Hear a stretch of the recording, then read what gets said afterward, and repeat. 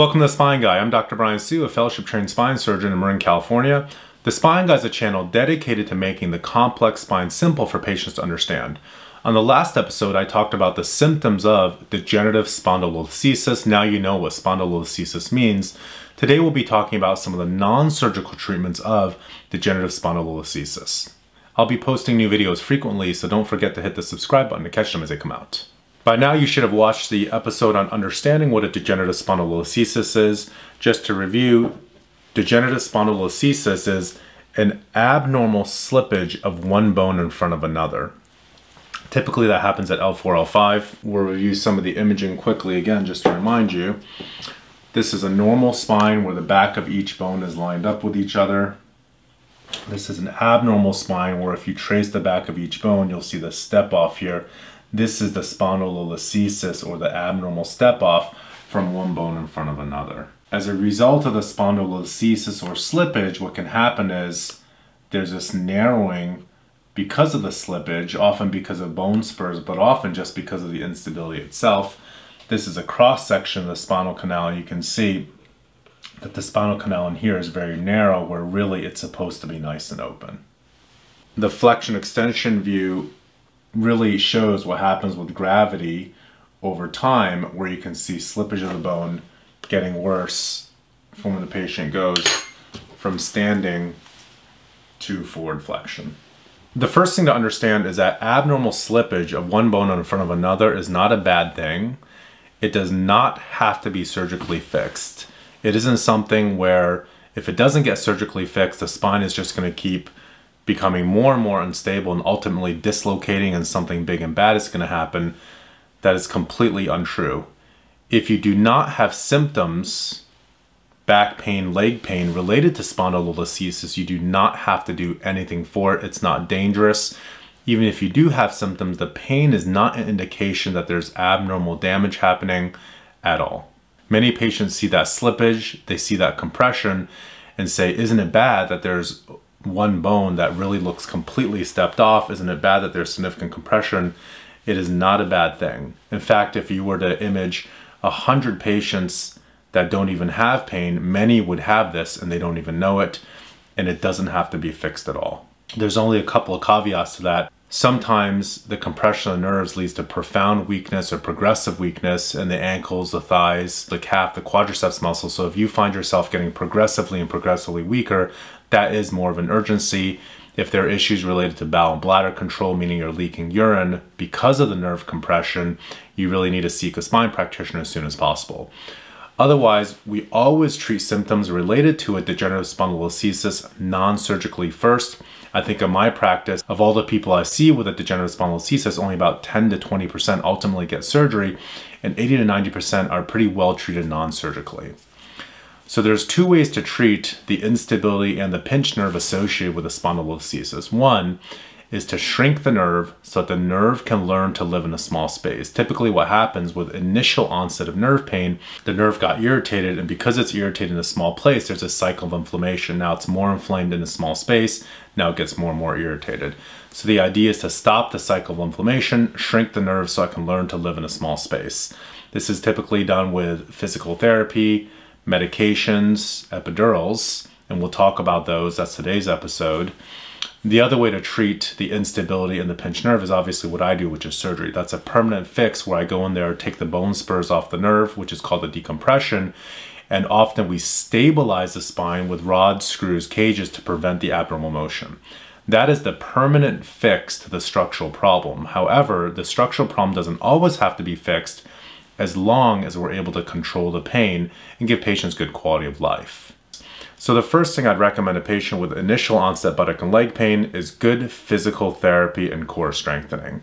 Physical therapy strengthens the core and it strengthens the muscles around the spine so that the muscles take the load instead of the discs, instead of the bone spurs, and so sometimes that can help.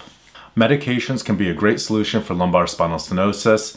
Typically what happens is a patient has pre-existing narrowing, they do something, whether they travel or they go to the gym, and the nerve starts to get pissed off and swollen, and now it's pissed off and swollen in a small space, so there's a cycle of inflammation. So the idea is to break the cycle of inflammation. That can be done with medications. such as anti-inflammatories or nerve medications. There's three basic categories of medications.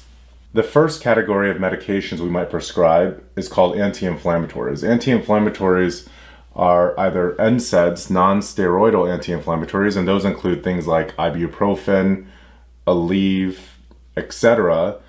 The most important thing about an anti-inflammatory is to remember to take it consistently, because you really have to break that cycle of inflammation. So in the case of ibuprofen, you would take 800 milligrams 3 times a day, 14 days straight with food. In the case of Aleve, you would take 2 tablets in the morning, 2 tablets at night, 14 days straight, again with food. You have to build that baseline level of anti-inflammatory up to actually have an effect. You can't just take the anti-inflammatory when you have pain. The second class of anti-inflammatories is steroids. Steroids are a very strong anti-inflammatory. I don't suggest them taking them along with NSAIDs. NSAIDs are over the counter. Steroid is something that has to be prescribed. But something I would typically prescribe is prednisone. Prednisone is oral steroid. It goes everywhere in the body. And it's usually in a taper. I personally prescribe 60 milligrams a day, 50, 40, 30, 20, 10, which is a 5-day taper dose. One thing to be wary of with prednisone is that it can have certain side effects like blood sugar elevation. It can make you manic. That's where the term roid rage comes from. But prednisone is the strongest anti-inflammatory we have, and I will typically prescribe that if somebody comes in with 10 out of 10 pain. The second type of medications that we might prescribe are narcotics. So narcotics are opiates, and you've heard about the opiate crisis, but sometimes narcotics are needed when the pain is really bad. The two general types are Norco or Percocet. Both of these are combination drugs. Norco is a combination of hydrocodone plus Tylenol, which is just over-the-counter Tylenol. Hydrocodone is really the opiate or the narcotic, but it's a combined drug. Percocet is a combination of oxycodone plus Tylenol, and their oxycodone is the opiate or narcotic. Oxycodone is stronger than hydrocodone. The reason I've circled Tylenol is because people die from Tylenol overdosages all the time. You hear about it. The maximum amount of Tylenol you should be taking, if you're taking these combined drugs, is 3 grams or 3,000 milligrams of Tylenol at once. Tylenol is also known as acetaminophen. And it's always interesting to me because we regulate opiates so much, but actually what could kill you is the Tylenol. It could send you into acute liver failure. The third type of medicine we typically prescribe is something called a nerve medication. These are medications that trick your brain into thinking that you don't have nerve pain. There are two basic types. One is Neurontin. That's the brand name. That is exactly the same as gabapentin, which is its scientific name. The other one is Lyrica, which is the brand name, and pregabalin is its scientific name. These nerve drugs are interesting. In my experience, they tend to help probably 50% of the time, and they can have significant side effects. They can make you hallucinate, loopy, sleepy. These are drugs that if you look at the side effects, you're going to say, no way am I going to take these. However, in my experience, if you start at a low dose and slowly ramp up, you can see if you have those side effects, and if you do, you obviously stop taking it. Another very powerful and commonly used non-surgical intervention for spinal stenosis is doing something called an epidural steroid injection. That involves taking a needle and either putting it inside the spinal canal or outside the spinal canal over the nerve. So that's either called a translaminar epidural steroid injection or a selective nerve injection. And these are basically ways to take the most powerful anti-inflammatory we have, which is steroid, and coating the nerve to stop the cycle of inflammation and to calm the nerve down. Again, the injection doesn't fix the problem, it doesn't take the compression off the nerve, but it breaks the cycle of inflammation. An epidural injection essentially involves going into a surgery center typically, and the epidural injection is sometimes done by spine surgeons, but usually by pain anesthesia doctors or by a physiatrist. But an epidural steroid injection is essentially the doctor taking a needle and targeting over the nerve, injecting a little bit of steroid, and the steroid calms the nerve down. The epidural steroid injection is typically an outpatient procedure. It takes about 20 minutes. Usually we tell patients not to work that day, but they can work after that, and to try to stay laying low for 1 or 2 weeks because you want the medicine to stay around that area. Epidural steroid injections can sometimes be very effective immediately, meaning within the first couple of hours because sometimes there's local anesthetic. But an important thing to remember about epidural steroid injections is that it can take up to 2 weeks to work. And sometimes the pain can even be worse in the first couple of days. Do not lose hope if you get the epidural and it hasn't helped in 10 days. I would wait the full 14 days. If patients fail conservative care after 6 months and still have pain, and that pain is affecting quality of life, surgery is an outstanding option for degenerative spondylolisthesis. Surgery is typically indicated after 6 months of symptoms that have failed to respond to conservative care, meaning physical therapy, medications, epidurals, and mostly surgery is indicated when pain is interfering with quality of life. So what does that mean? There's only really 2 questions when it has to do with whether or not you need to have surgery for lumbar spinal stenosis.